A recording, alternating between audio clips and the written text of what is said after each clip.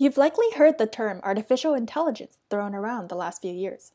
AI is the ability of computers and machines to perform tasks humans can do, and it is all around us. For example, consider a typical bedroom. Gmail can autocomplete your sentences as you are writing an email.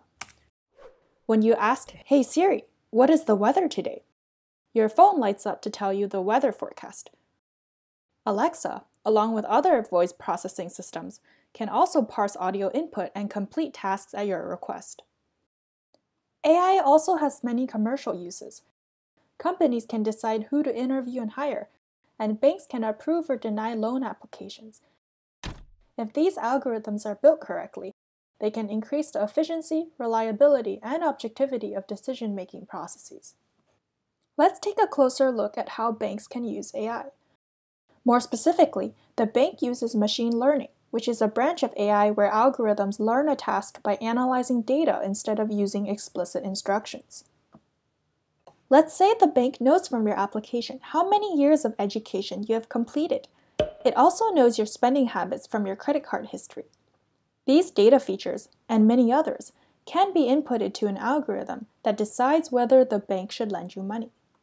This algorithm, in turn, has been trained with previous data of customers who have repaid their loans and those who have not. The training process uses trends and patterns from this input data to predict whether a person will repay the loan. Then, by comparing the predictions with the actual outcome, the algorithm can be fine-tuned. This can be done by changing the weights of nodes or including more hidden layers of data manipulations.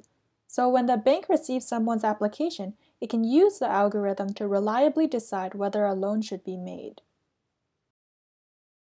This is an example of binary classification, where only two types of results are possible.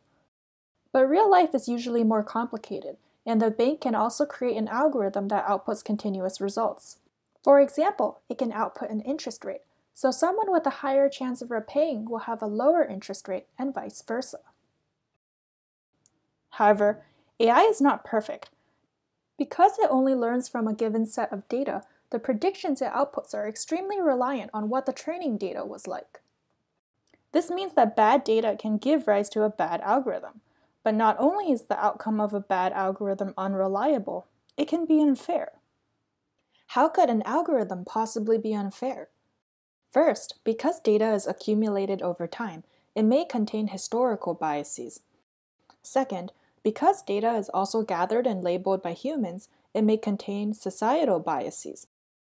This means that an algorithm will be trained to follow the same biases and treat individuals differently because of their membership in a certain gender, race, religion, geographic location, or other types of demographic groups.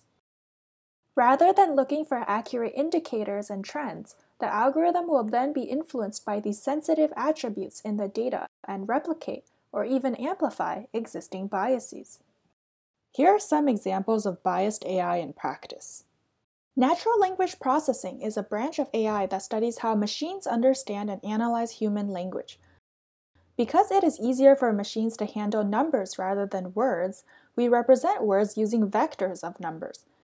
These are called word embeddings. Here, we represent the embeddings as vectors in two-dimensional space, but the logic behind the embeddings still work the same way. Meaning is captured by the direction and magnitude of the vector, so we can expect the words fairness and justice to have closely associated embeddings. However, researchers found in 2016 that commonly used word embedding frameworks contain disturbing gender stereotypes. An algorithm associated men with the terms doctor and computer programmer, and women with nurse and housewife, after it was trained on a news database. This isn't a trivial matter of counting pairs of words that occur together. In fact, the term male nurse even occurred more frequently than female nurse. Instead, the training process is able to extract associations, relationships, and biases that are embedded underneath the raw text. As a result, when natural language processing is used to understand an input sentence or provide word suggestions, the algorithm's output will be biased. This can get unfair in some settings.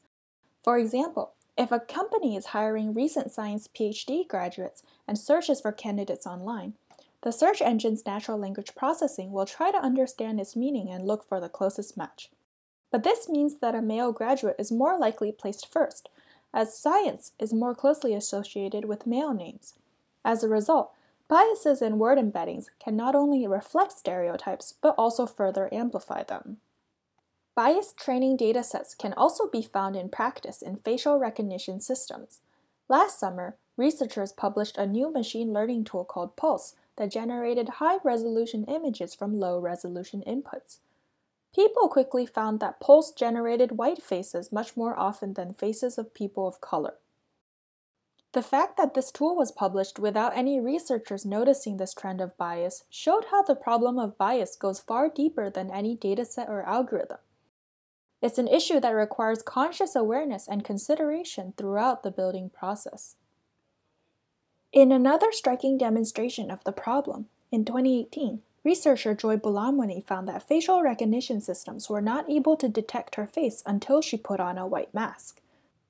Subsequent research by her and other researchers found that many prominent facial recognition systems, including those built by IBM, Amazon, and Microsoft, were much less accurate for women and dark-skinned individuals.